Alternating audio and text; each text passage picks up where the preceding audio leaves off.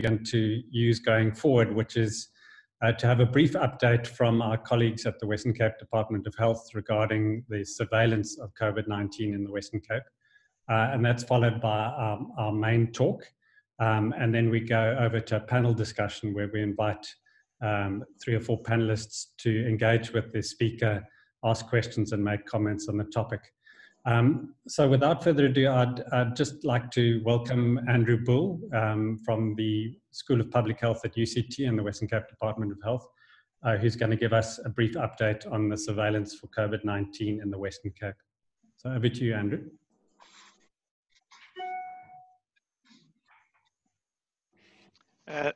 Thank you, Graeme, and greetings to everyone. So, as Graeme mentioned, we've been asked every week to just give a brief update, and we'll try and keep it very brief. If I can have the next slide, I don't know if I don't have controls. Mark, if you could advance. Okay, there we go. And a few clicks further. 1 click further in. So many of you will, okay, 1 back. Many of you will remember that when Professor Slim Karim presented to the country about the waves of the epidemic, they talked about the blue imported cases, the local transmissions from the imported cases, and then the community transmission. And 10 days ago, our provincial government asserted that community transmission was established based on the graph in the middle. And the high peak in that graph, I've shown where it is on the current graph to show subsequent to that in the last 10 days how many cases there have been that have been coming through. The dates reflecting are the dates in which the diagnosis, the tests were taken, so they always look a few days behind when they were actually entered. And today the team doing the outbreak response registered 200 cases, just to give you a sense of how complex the outbreak contact tracing approach has become because of the volume. Next slide. And as Graeme mentioned, the distribution is now very generalized. So this is not necessarily entirely accurate. We automatically geocode addresses, and not all of them geocode with the fidelity we would like. But it does give a sense of how widespread the cases are. Not necessarily because they all have come from community transmission in the areas where they reflect, but some of the clustered transmissions that are happening in essential services, retail, the people in whom those have happened are themselves distributed very widely in terms of their residential locations, and this represents residential locations, but there are also very clear patterns of community transmission that's happening locally as well.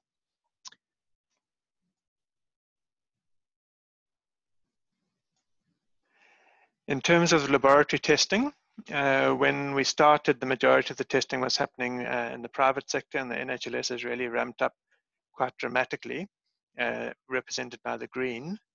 And the dark green represents tests that are coming through to us with the locality of community screening and testing. So we're trying to distinguish those tests that are done as part of a community screening initiative.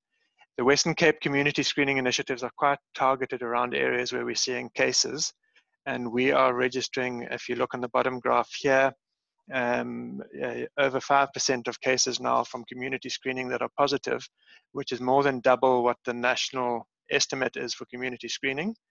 And they can be interpreted 2 ways: that we have a more established epidemic in the Western Cape, which we do, but also that we are more targeted, and the national DDG, Dr. Pillay, has commented that he feels that part of the reasons for the difference is the more targeted approach to the screening in the province.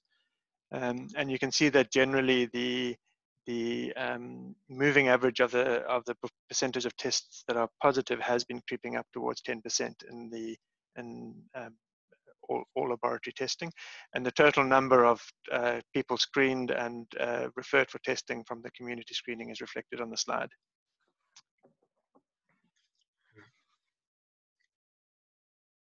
In terms of the clinical outcomes, so we've had 220 admissions that we've recorded across public and private sector. Of those, 48 have been admitted to ICUs, also across both public and private sector. To give us, in fact, this number of deaths, it's sitting at 44 deaths that we know about at the moment. And the reason why there's a bit of discrepancy is that some of the deaths we hear about have happened out of hospital or post-discharge from hospital. So not all of them are reflected in the admitted cases. And you'll see that the overall mortality of everyone admitted is sitting at around a quarter, and this is just those. This is looking just at those admissions that have a discharge or an outcome. So it's not all admissions so far, ranging from 12% in those who went to general wards to 43% in patients who ended up in an ICU. Higher mortality in the public sector ICUs than the private sector ICUs. And currently, the proportion of all patients admitted to hospital that are in the private sector that we know about are 40%, and a higher percentage, 53%, for those who are admitted in to ICUs being admitted in private.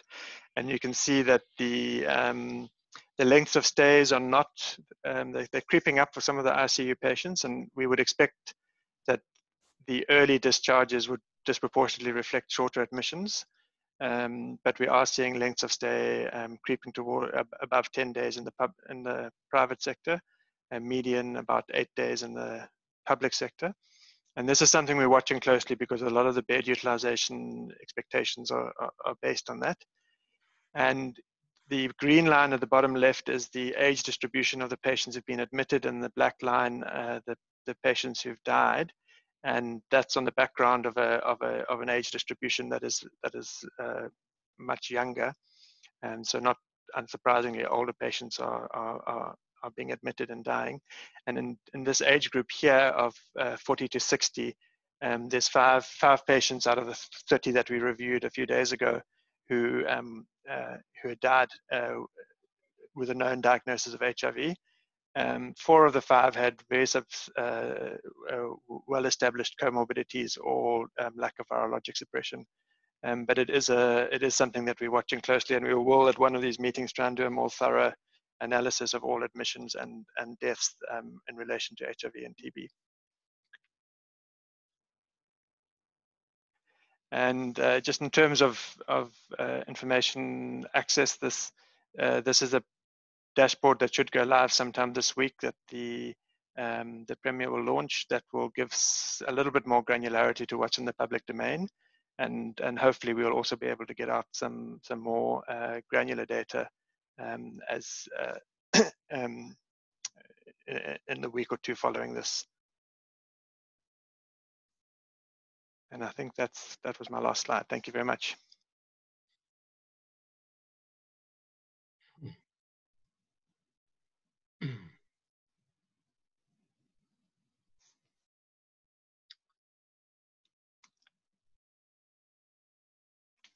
Is the culturing in the community based on symptoms?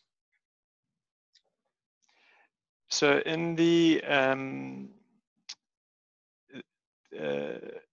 general testing it is, but in the areas where there's been a cluster, such as in occupational settings and healthcare settings and essential services, they've tended to test everybody even if they haven't had symptoms.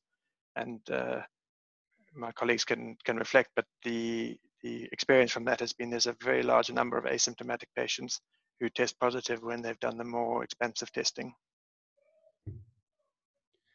Okay, so thanks very much, Andrew, for that presentation. Again, it's fantastic to have these updates and see on a weekly basis how the epidemic is evolving and giving us a much better understanding of what's going on, and how the systems that you have for tracking the epidemic are also constantly developing and giving us greater insights. So to move on to our main talk, as you're all aware, the world is facing a protracted struggle against COVID-19, with countries trying to find a balance between lockdowns that stagnate our economies and surges of the epidemic that threaten to overwhelm health systems and result in substantial mortality. And our only assured route out of this desperate scenario is the discovery and global rollout of an effective treatment or vaccine. And to discuss the pathway towards an effective vaccine and the challenges that are anticipated, it's a great honor to welcome Professor Larry Corrie. Larry is the principal investigator, and he has been the principal investigator since its inception in 1999 of the HVTN, or the HIV Vaccine Trials Network of the US National Institutes of Health. And he's a professor of medicine and laboratory medicine at the University of Washington. And Larry has been at the forefront of HIV science since the 1980s. He's contributed to many of the major breakthroughs in HIV prevention and treatment, and is widely regarded for his role in the scientific leadership in the HIV field. Larry's attention has now, and that of the HVTN, has now turned towards tackling the challenge of discovering and then evaluating candidates for a SARS-CoV-2 vaccine. So Larry, welcome, and we're really looking forward to hearing your talk this afternoon. Well, it's a pleasure to be here. Well, why don't we just get into it then? Thank you very much to be able to do this. Let me see if I can move the slides, even with the delay.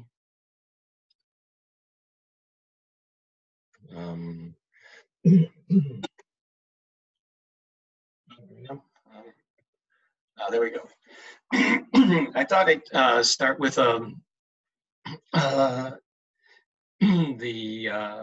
really the issue of the epidemiology of this and the sort of extraordinary timeline that we have been faced with worldwide. There is this delay, so that is gonna slow me down here.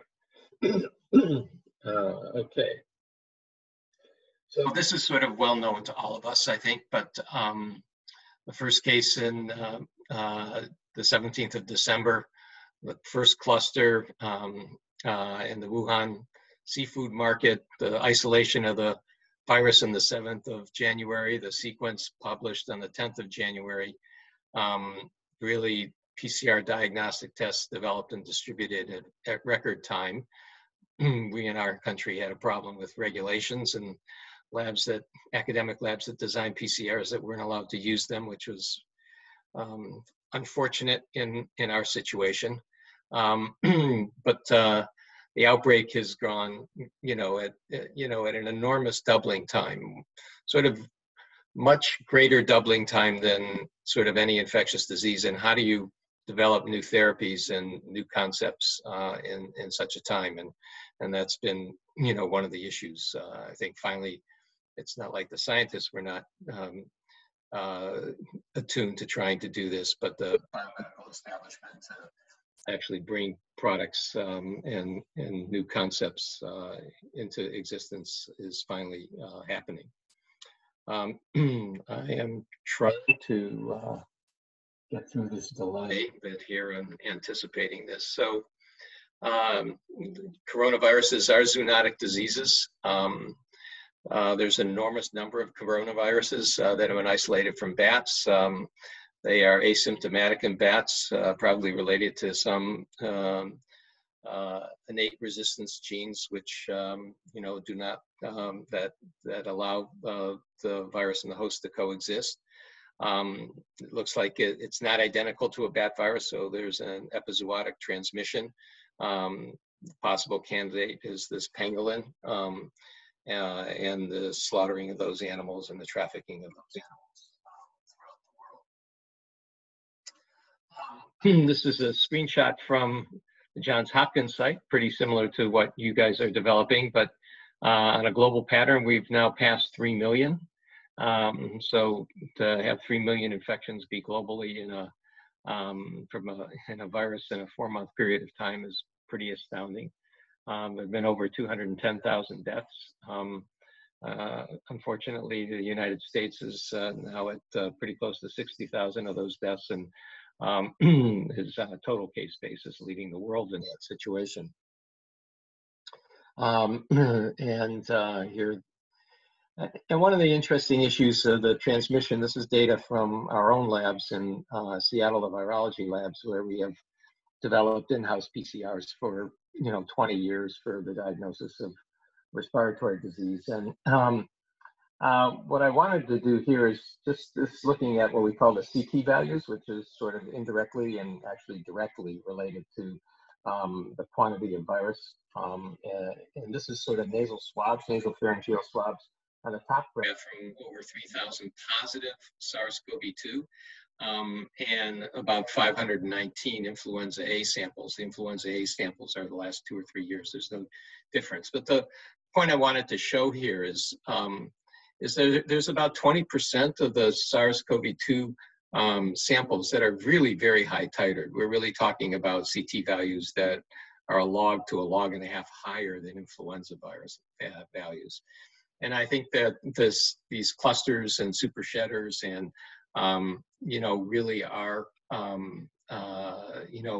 think probably come from these people who are excreting at very high titers. I mean, this is, this to us, we've never seen these kinds of titers out of a respiratory virus. They're 10 to the 8th, 10 to the 7th when we quantitate them. And there's a significant amount of this. So the receptor density for the the viral receptor in the nasal epithelium is very high. And I think that's one of the reasons we see such high rates of transmission, and whether acquisition rates are associated with severity rates is really unclear. But it's a formidable pathogen in the early parts of infection where very high titers are seen. And in our situation, I think it's higher than influenza. So I think that's a point I wanted to make. That's our this is on a daily new confirmed deaths per million, sort of a rolling 7-day average that has been looked at.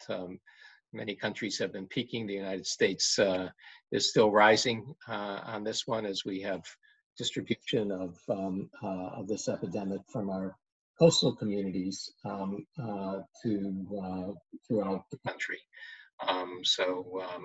This one didn't have South Africa on it yet, but it's just a snapshot of a website that is occurring. So again, very enormous death rates.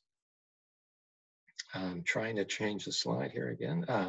In the United States, we essentially have a pan-United States epidemic. It's certainly been coastal. It's starting to decrease in Washington. It's maybe hitting its plateau. In the East Coast, it's extensively starting in the Midwest of the country, and this is about a week old. Just to give you a sense that it has spread throughout all our country, and density is the fuel of the virus and the enemy of the human, and density certainly is an issue. And these microepidemics that we are seeing in industrial plants, poultry plants, meatpacking plants, grocery stores, I think will continue to percolate throughout. I'm sort of trying to see if the next slide.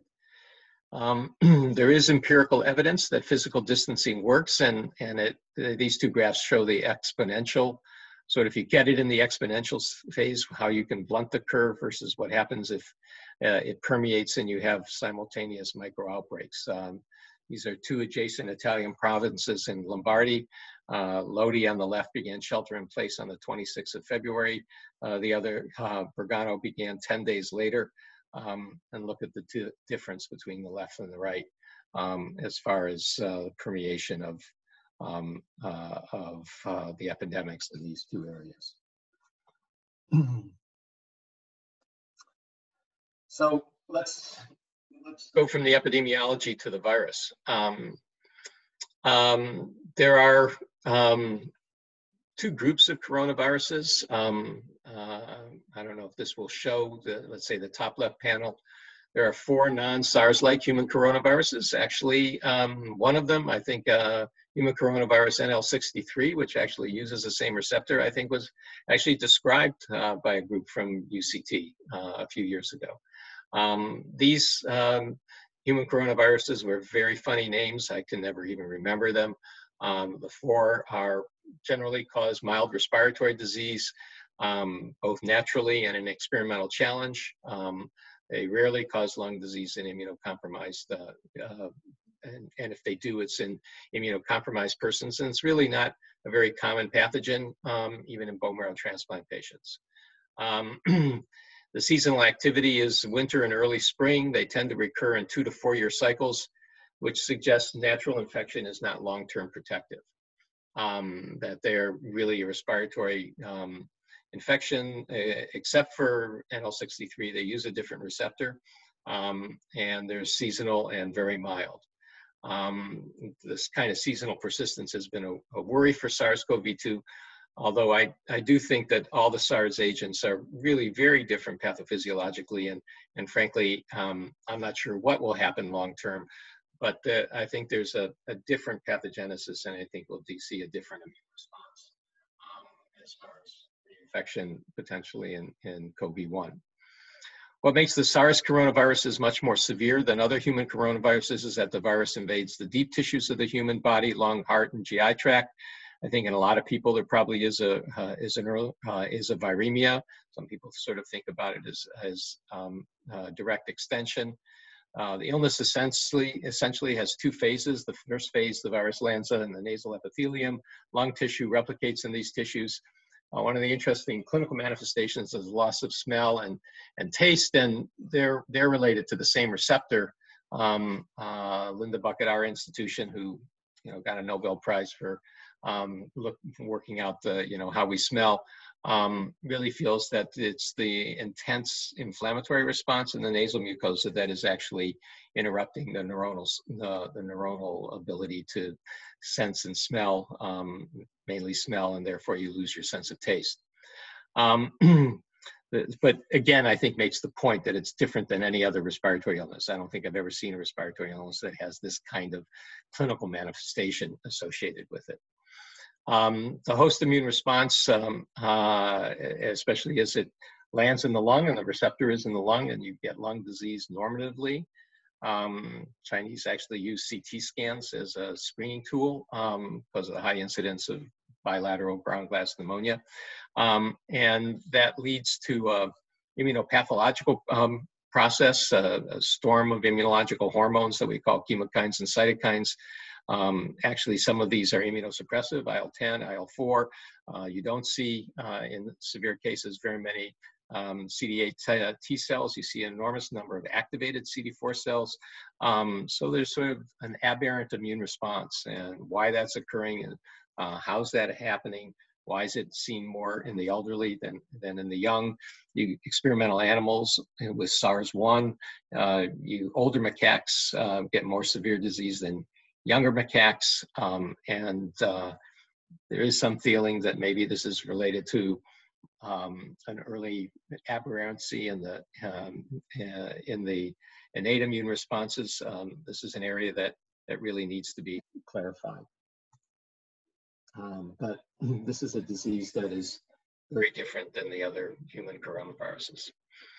I think the biphasic systemic illness suggests much greater priming of immunological memory and hence greater protective immunity. Some studies that are being done now that are not yet published, but Jeppy Pantaleo did a webinar from Lausanne, as I'm doing from Seattle to you, has really shown an enormous number of plasmablasts and activated CD4 cells in people who are hospitalized with COVID-19.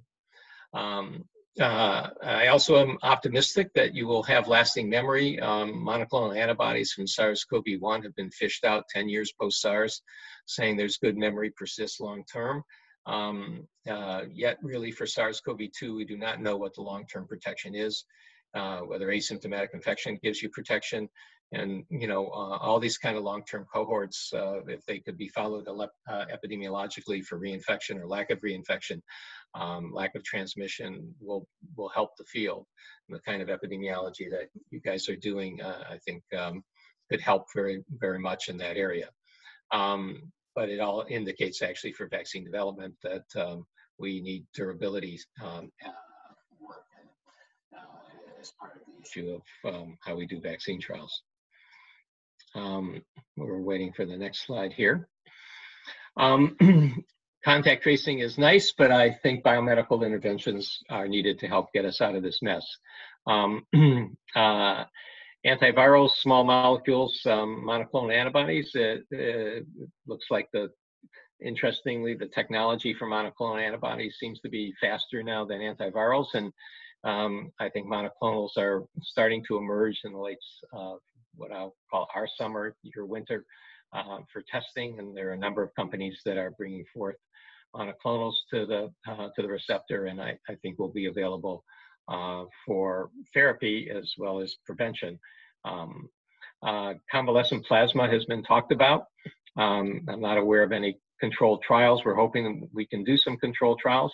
There's a hyperimmune IgG that's being made also. And there are a lot of drugs to reduce cytokine storm. It's a complex issue whether any single drug of anti-IL, whatever, certainly IL-6 has had, multiple studies, some positive, some negative. As far as prevention of disease and hospitalization, vaccines and monoclonals are what we have been talking about. So my talk is really going to look at vaccine development, and it starts with what's the target antigen for a vaccine. And in general, when we think about a target antigen, we think about trying to go after the receptor of the virus and how do you prevent attachment. Again,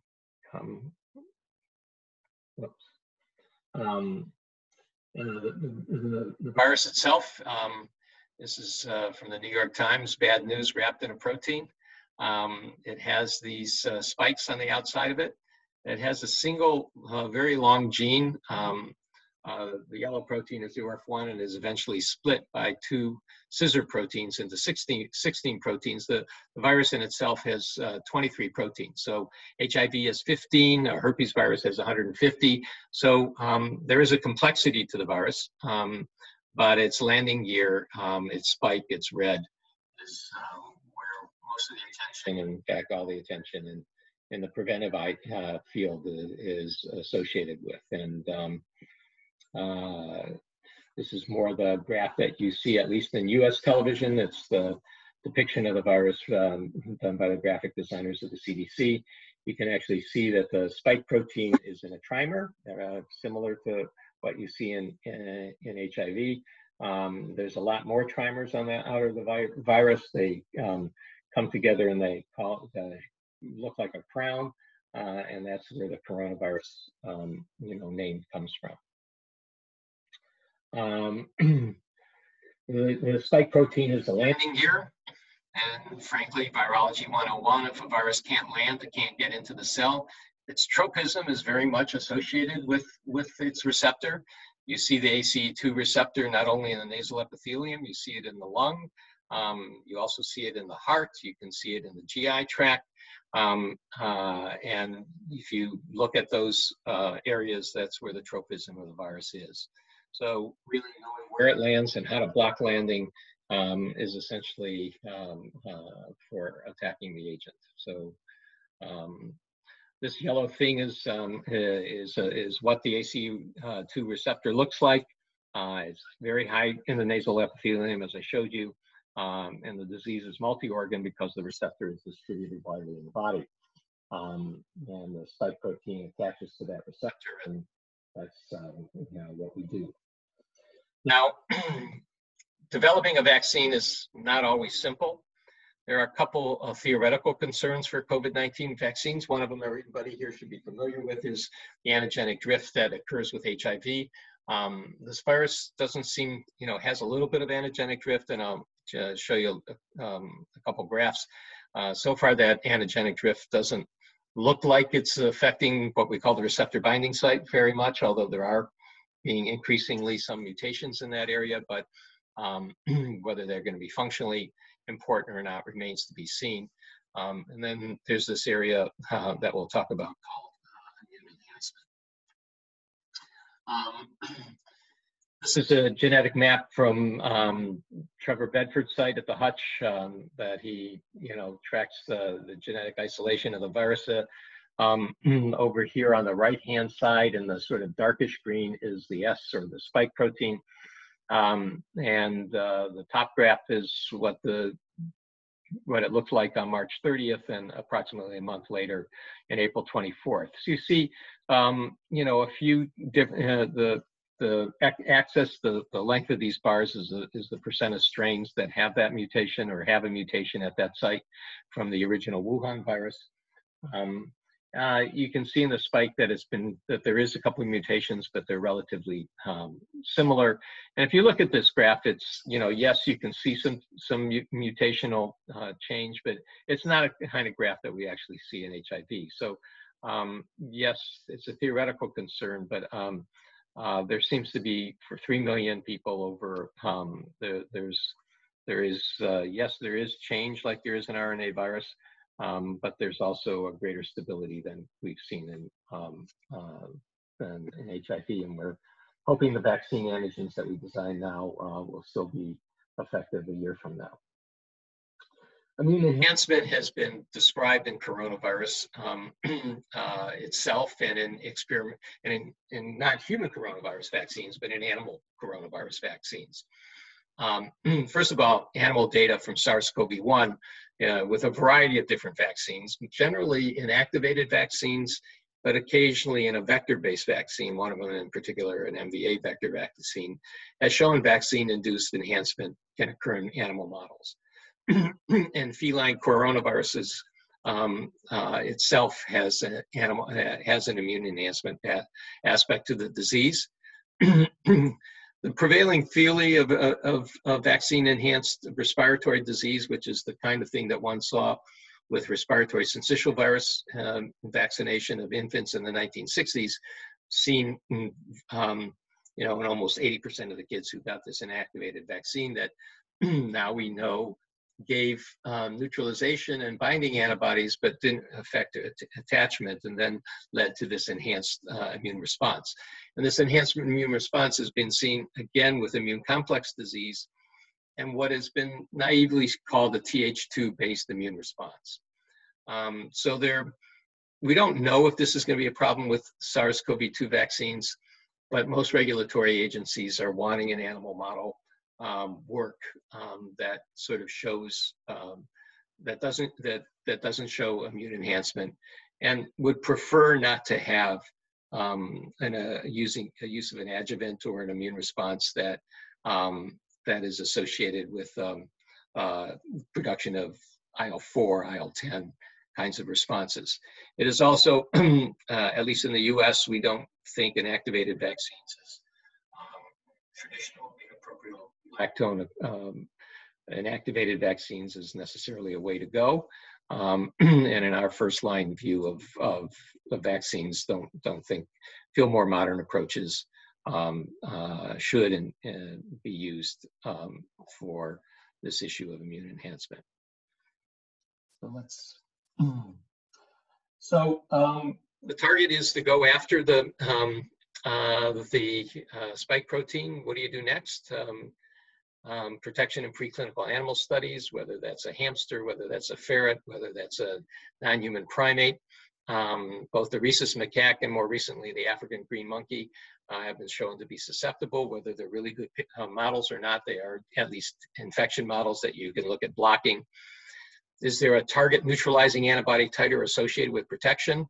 Again, this disease, even though we now have 3 million cases, they've occurred in a short period of time, and to muster the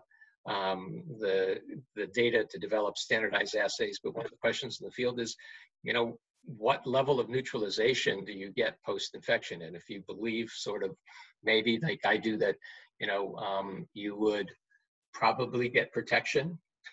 One of the questions that we've been asking is there anybody with SARS-1 who, you know, are they protected against SARS-2 and against COVID-2? The geographic distributions of the two epidemics are just beginning to be looked at. It's certainly in Asia, but there's no data on that. So is there what is the sort of the bell-shaped curve of neutralizing antibody titers associated with protection? And do phase 1 immunogenicity and safety studies reach such a target? The HVTN, at least in the United States, put into in the field will be next week what we call HVTN 405, which is HVTN I don't know 1091 or something that is designed to evaluate this. I am told by Linda-Gail that you guys have a fair number of those studies going on now in your country, and I think looking at the spectrum of what is the neutralizing antibodies spectrum in people who convalesce from COVID-19 would be very helpful for the field to sort of say what's a target neutralization. When you look at the WHO list of COVID vaccine candidates, you see 73, and they cover the spectrum from non-replicating viral vectors to DNA to inactivated vaccines to RNA vaccines, a live attenuated vaccine, protein, lots of protein subunit vaccines, replicating vectors, and viral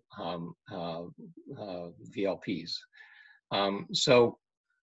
Real question actually ask yourself is, you know, if you have 73, that's great diversity, but how do you whittle those down? And we get to the next slide. We'd like to talk about our strategy for that. I think in this one, whereas you can say any idea is a good idea, I think you have to look at it as the platform likely to succeed. Does one reduce the risk of potential immune enhancement? Is the platform scalable from a manufacturing point of view? We have a formidable task here, and if it takes 10 years to develop a vaccine, we have to really look at that. Is the company and organization developing the vaccine experienced and resourced enough to be able to manufacture it immediately? And are they willing to make it available for all countries, including low and middle income countries? And I think that's the way we approach it. Conceptual framework for COVID-19 vaccine development, and I think this is a framework that we've worked out with John Muscola, Mike Cohn, frankly, Tony and Francis Collins, Tony Fauci and Francis Collins, is the reality that we need to develop multiple vaccine platforms. There is no single vaccine platform that can be manufactured at enough scale to immunize the 4.4 billion adult populations on the planet. In the United States, we need 220 million adults in the US alone. So if we're going to travel, we're going to get back to normal in a year from now, there is no one vaccine. We have to hope and create success for multiple vaccines because we need to manufacture multiple vaccines. We don't have the ability to manufacture just one type of vaccine. I'll go through it. The RNA has the LNPs. There's not enough lipid LNPs in the world to make 4 billion doses. So we need to use platforms to cover the field scientifically, and we need to use different platforms to manufacture because scalability is a key factor. And we need to coordinate this to involve global manufacturing companies. And there must be an unprecedented and coordinated effort to test, manufacture the vaccine and scale and deliver the vaccine into people's arms throughout the world. We can't do what's happened with HPV or HBV where it's taken 10 years in order to go anywhere. So how do we organize ourselves to do this? We need a global effort. Global cooperation and transparency are needed to maximize the speed, the veracity, the decision-making required to deliver scientific advances to the global population in a timely fashion. I think that manufacturers just can't do it themselves and say, hey, believe our data, and our data says one thing and another manufacturer says another. We have got to be able to share specimens, share, we think, DSMBs and a bunch of other issues in order to make the decisions of not just whether a vaccine works, but what is the effort that goes into manufacturing it? What philanthropic organizations, government organizations, and private organizations that are going to be done to manufacture what needs to be done. So the idea that we have is you know, people in the I was going to say in this room, but out there in this Zoom audience should be familiarized it, because it's the kind of public-private partnerships that we've done for the 702 trial and the 705 trial. We sort of view that that there should be harmonized efficacy trials. We're realistic. We don't think everybody's can do the same trial. We don't think it's going to happen in the same timing, that you can use the same placebo group. I'll call it platform 1, platform 2, platform 3, 4, and 5. I'll go through what are, I think, the US government's selections, but we want them to use harmonized licensure efficacy trials. So basically the same kind of endpoints. We would like them to use collaborating clinical trials networks, not identical, but be nice to have some overlap.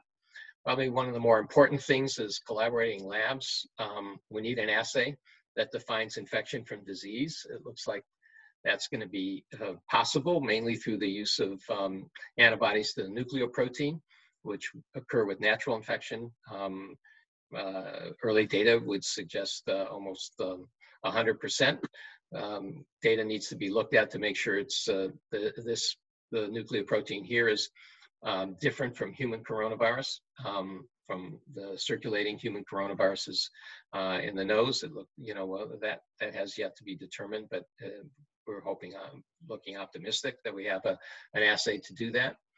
To quantitate the immune responses to the spike and the spike epitopes, because we want to get a correlate of protection. If we can get a correlate of protection from 2 different platforms using these kind of harmonized licensure trials, then we actually have a correlate, and we don't have to do 10 efficacy trials. We can bridge and get cross efficacy data, and hence move to manufacturing and distribution and get it into people's arms markedly quicker. And we obviously need to evaluate T-cell responses. Whether that's going to be a correlate or not remains to be determined. We could, the other bubble there was to have a common DSMB, and also to have a group of statisticians to look at correlates for protection. So we'd like to see the DSMBs be common. We have essentially taken the HIV apparatus and moving it to COVID disease, both in therapy and in prevention. So taking the HIV, the HVTN, the HPTN, the infectious disease research networks, to integrate them into what I'll call a COVID vaccine prevention network. We've drafted an integrated master protocol. We've taken the validated labs from the HVTN and switched them to COVID, so they can become centralized laboratories for support, just like they have been for HIV vaccines. And we're supplementing that with some laboratories that are specialized in coronavirus. There's one that does a live virus neutralization assay, which has to be done in BL3 at UNC. Next slide.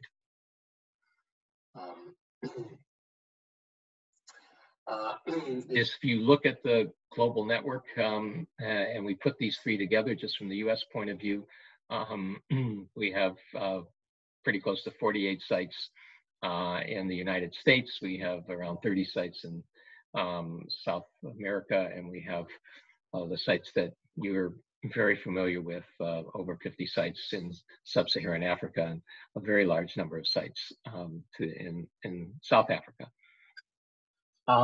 We look at the platform technologies, protein vaccines, RNA and DNA vaccines, the Ad26 vector from Johnson & Johnson, and the VSV vector, the Ebola vector from Merck. These are the main 5 platform technologies that have been selected. A, they work, and B, they're scalable. So they have worked conceptually.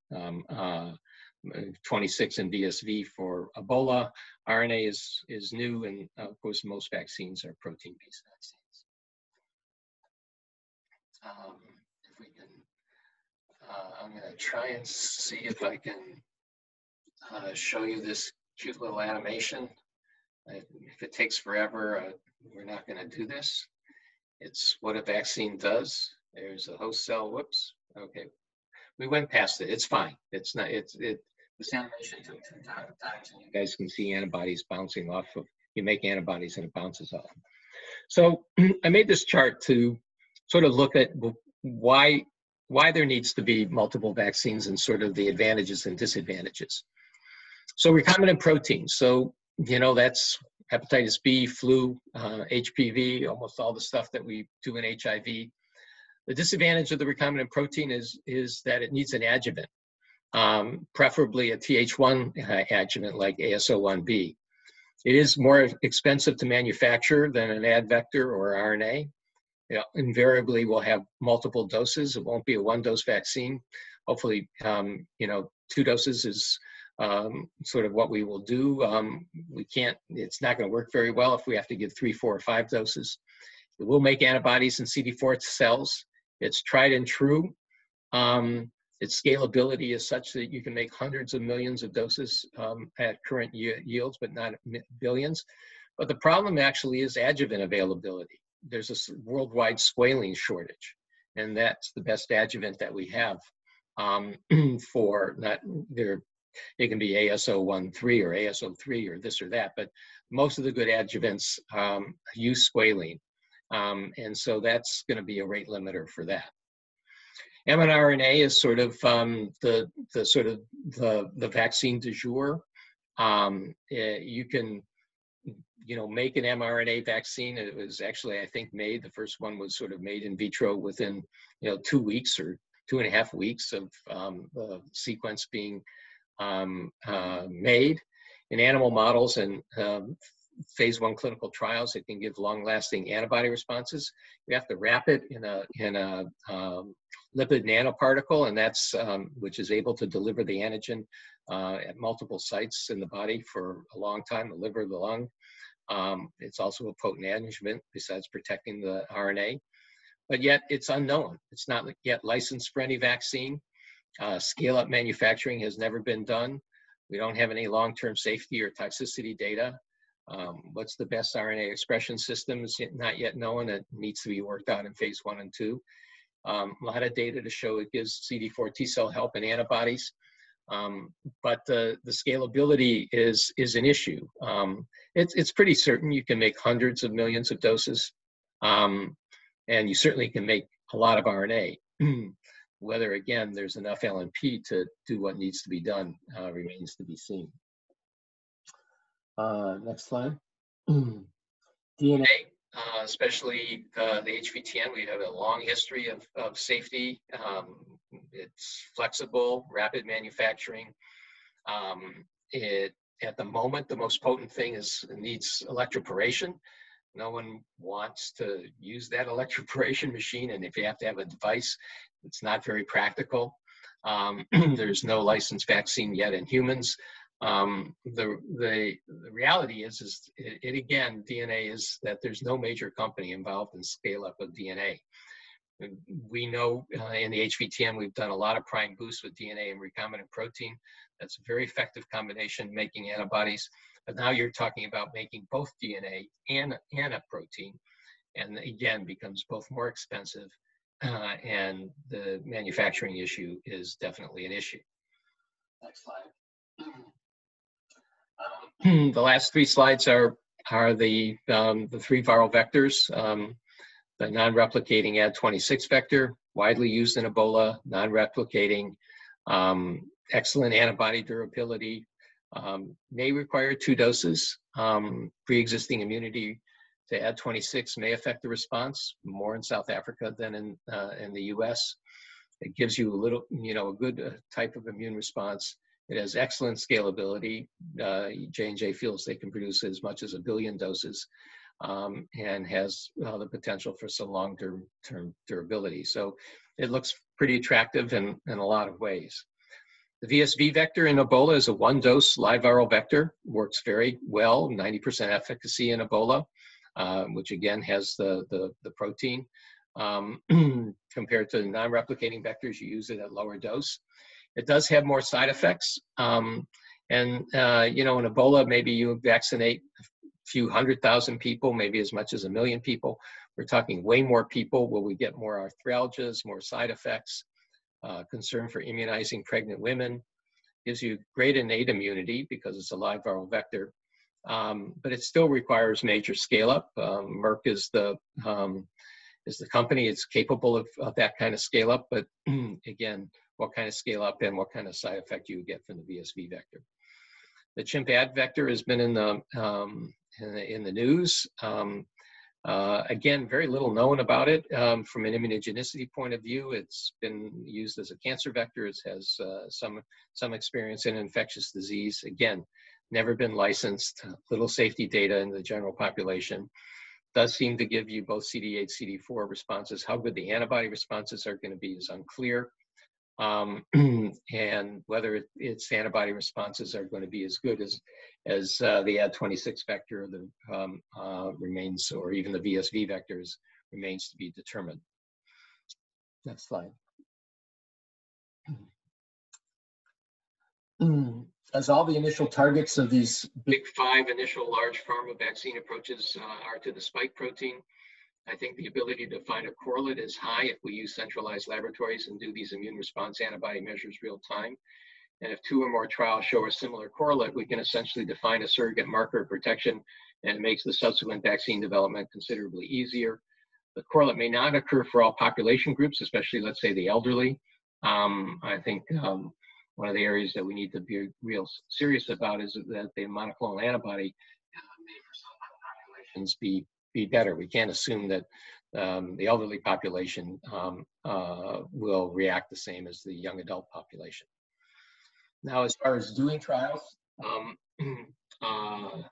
I just sort of go through this quickly. I think I'm going over a little bit. I'll just say the endpoints for a vaccine trial are acquisition, infection, severity of disease, and decreasing transmission. Next slide. I'm gonna just basically say if we can prevent infection, that's great. If we can ameliorate disease, that's going to be good. It's easier to find in acquisition than disease, but it can be done, and we will do it. Let's go to the next slide. I'm going to want to get to the end of this so we can do the panel. How we define the frequency and severity of disease is an issue, but this is all possible. It's not proven ground. We will have to, you know, pioneer an issue of what are the disease manifestations that we'll look at. How will vaccine reduce PCR negativity? Will you get people back to work sooner? Will you decrease the time in quarantine? All these are issues that we will have to define as we move to this aspect of doing clinical trials. We are putting a protocol in to follow COVID positive people and look at their immune responses and try and get some natural history data of people with recently outpatient disease, because that's what we would expect most will happen. We're not going to see a huge incidence of hospitalization with the kinds of trials that we're going to look at. Next slide. I'll just sort of talk through this and say that we think modeling the epidemic approximately a 4% annual incidence or 2% 6-month incidence. We're looking at shorter term, try and get an answer that the trials will be between 8,000 and 10,000 per trial. Next slide. The target populations, you guys know this. Let's go through the next slide. And I'll just sort of say that the infrastructure that we built in HIV will be the center stage, I think, for the COVID-19 vaccine and monoclonal antibody prevention studies. I'll just say this movie will be coming to your neighborhood very soon. We do plan on wanting to use the global network.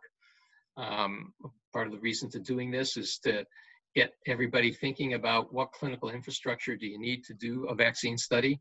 How do you identify, but then subsequently follow COVID positive endpoints and look at the disease severity in an intensive way? How would we sort of develop the infrastructure to do the kind of vaccine trials that, are very similar to what we did in HIV, but look at disease severity. Next slide. So the monoclonals are also coming about the same time. Mike Cohn and Mary Marovich are sort of leading a lot of this on this topic. And the next slide is a bunch of thank yous to the HVTN Executive Committee, Mike Cohn, who I spent an enormous amount of time with, our lab, the VRC, John Mascola, Barney Graeme, Dave's, the people who fund us, and the incredible support that we get from America's doctor, Tony Fauci, you see on television every day, and Francis Collins, who's been involved in developing these public-private partnerships. So, thank you. Great. Thanks very much, Larry. Really appreciate that magnificent overview of this topic and giving us such a clear outline of the scientific steps that are required to get us out of this situation. So I just want to move straight over to the panel discussion, and the way we've set it up is we've invited 3 colleagues from UCT to ask 1 or 2 questions and to go around. So first, I'd like to start with Carolyn Williamson, who's the head of virology at UCT. And Carolyn, if you want to come in, if there's any comment or questions that you want to pose to Larry. Thanks, Larry. That was great. So I wanted to explore a little bit more about evidence of reinfection. So you mentioned that in other coronaviruses that there isn't long-lived immunity and that it wanes over 2 years. And then some 20 or 30 years ago, there were challenge models where there was no protection. So is there any evidence of reinfection with SARS-CoV-2, and or alternatively evidence that the type of immune response is different, maybe in magnitude or kinetics, compared to other coronaviruses? To my knowledge, at this point in time, the answer is we don't know. I just would have to say that, you do see anecdotal cases of people with persistent shedding. Is it RNA? Is it Memorex? Or is it live virus? Are they getting reinfected and having asymptomatic acquisition from reinfection? I think at this point in time, we don't know. And we may see an anecdote here, 2 or 3 or 4. We do know reinfection occurs in HIV, but yet we don't think it's yet common. So how that really will affect how, the effectiveness of the vaccine or not. I do think this disease is really different than a human coronavirus, but yet that doesn't mean that the outcome of immunity won't be the same. So, these are good questions that we're just going to have to answer. And then you could also say, even if reinfection occurs, if it's like RSV or some other respiratory diseases, and you have an anamnestic response and you abort that, so you don't become hospitalized and you don't get into the ICU, then we've done our job. Now, if you get an immune enhancement, that's difficult, but generally with natural infection, that hasn't occurred. So I'll ask another question later if there's time, Graeme.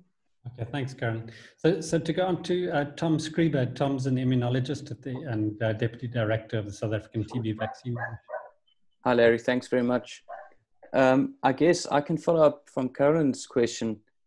What do we know about cross-reactivity with immunity-induced or lasting from seasonal coronavirus? Do you think that could be an issue, or potentially may that be a reason why younger people who might be more frequently infected may actually, to some degree, have some protection? Well, those are good questions. I'll only say that when I talk to bona fide virologists, I'm not one of them, Ralph Barrick and a couple others, they don't think much of that cross-reactivity of human coronaviruses are going to be at all protective. And in challenge models, done some of that. They do throw out the issue that they might interfere with the ability to serologically distinguish SARS-CoV-2 from the circulating strain of human coronavirus, which sort of, at least in the U.S., varies each year between one of those ones with the numbers, that HKU one, the Hong Kong one, or the OC299E or something, or occasionally NL63. And that's something that we're working on with blocking antibody assays and other kinds of things to see if it does the laboratory thing. You know, that I would say, from the issue of why children are not, you know, are they infected subclinically? Are they not infected? And is that due to an adaptive immune response or an innate immune response, or some differential expression of the receptor in the nose? I think is a really great mystery, and I think is something that should be looked at. I would say that in an early look in Seattle of the sera from 1,000 kids at the Children's Hospital in Seattle in the last month, there are no SARS-CoV-2 antibodies.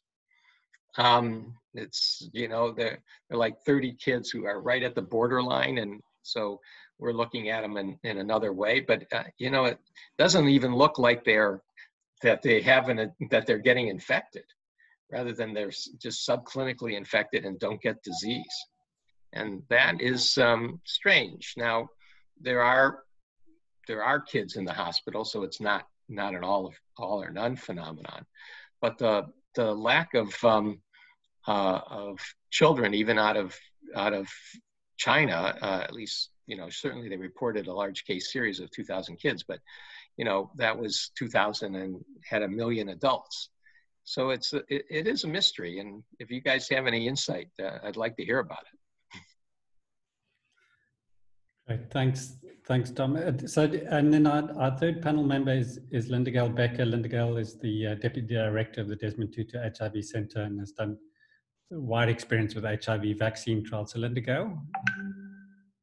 Thanks, Graeme, and I know time's out, but thanks, Larry. That was terrific. Also, thanks to Andrew. Always lovely to get the update weekly. Appreciate it.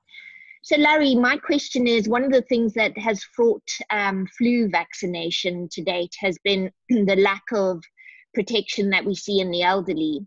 Just a little more reflection on what you think, hypothesize, predict, speculate might happen in the context of COVID-19, recognizing that the elderly population is particularly the population that we want to protect in this disease. What are some of your sort of deeper thoughts about that? Monoclonal antibodies are my deepest thought. And I'm very worried too. You know, right here, I follow, both Tony and I follow that classification. And we both say, hey, you know, Larry, don't forget the monoclonals. He tells me. We both talk to each other about that. I am worried about it. Okay, you know, I think that protein vaccines, you know, the immune response is going to be lousy. I mean, maybe with the adjuvant VSV has done well. What RNA is going to do is anybody's guess. And there's no experience with Ad26. And so, and is the toxicity of the VSV vector going to be such that, you know, the ambulatory or the non-ambulatory elderly will not want that vaccine? So I do think that it's an issue. And I do think long-acting monoclonal antibodies could be attractive for short-term prophylaxis, or maybe to get you through the epidemic and then see, use a higher dose of a protein or an adjuvant to get more, prolonged immunity over time. So you have durability out of this. So I do think it's an issue. And I think that's one of the reasons getting the mentality to understand we need multiple vaccines. This is not something that we gonna say, gee, we want a single HPV vaccine or a single hepatitis B vaccine. That's basically the same vaccine. We need multiple vaccines. Larry, can I just ask you I know the talk wasn't on the monoclonals, but that platform, how scalable is that? And you know, how in terms of globally providing a prevention in high-risk groups? I guess, Graeme, it's like when there's a will, there's a way. You know, they are able to make antibodies at, you know, very large scale now. Yes, is it going to be more expensive than a vaccine? And do I think it's sort of, and yes, is it being made mainly for therapy? I mean, you know, if you ask the companies that are involved with this, they're big companies, AstraZeneca, Lilly, Regeneron, that, you know, they're in it at first for therapy, the demonstrable effective monoclonal affecting therapy is Ebola. This disease is a biphasic disease that lasts a reasonable time. So maybe if you give it earlier, you will be able to do that. And modified disease. Should it work in prevention? Yes, we would think. Blocks the receptor. How scalable will it be? I don't see it as a billion scalable, but can it be for elderly and selected populations? Can you make hundreds of millions of doses of something that you would give every 4 months? Yes, I think that there is a sweet spot. Is, you know, obviously for, you know, no antibody lasts more than 4 or 8 months. So, you know, it's a real problem if we have to, you know, it's not going to cover the global issue. Okay, it's not going to cover the young adult issue, the getting everybody back to work. For sure, we need a vaccine, and we need something that's long acting, and preferably something that's 1 dose. But if we have to give 2 doses and get it all over within a month, and it lasts for a long period of time, we're all going to be fine. And you know, and maybe even if it's not that durable, you'll have enough memory from the vaccination so that if you get reinfected, you'll have an abortive disease, and you won't end up in the ICU, which is sort of what this is all about. We won't end up dying. We're not going to show that in the first trials, but with continued long-term follow-up, you're going to see licensure before you see, you know, we're not designing any of these studies to prevent hospitalization. I mean, then the studies with each vaccine would be like 30,000, 40,000. And you know, you're going to have to take some risks here with respect to starting to say what's good enough in a trial to then start this concept of vaccinating the world. Just, Carolyn, did you have one last question? I wanted to ask a quick question actually about the extraordinary high viral load titers. I mean, you showed CT values, but that translates into titers of, I believe, like 10 to the 8 viruses or something, which is extremely high. And what the comparison was between symptomatics and asymptomatics, because obviously we're all very worried about the asymptomatic transmission and if there's a correlation there. Well, we don't have that data because, you know, this is just all the stuff that's coming into the lab. Most of it would be symptomatic people because that's the criteria, at least in the United States for the first, you know, even up to today, you know, testing was, quote, a precious commodity. So if you were mildly symptomatic, you were often told just don't bother showing up, or you didn't fit the CDC criteria. So there's a skewing as to who gets cultured when you have this. Almost all of it is symptomatic.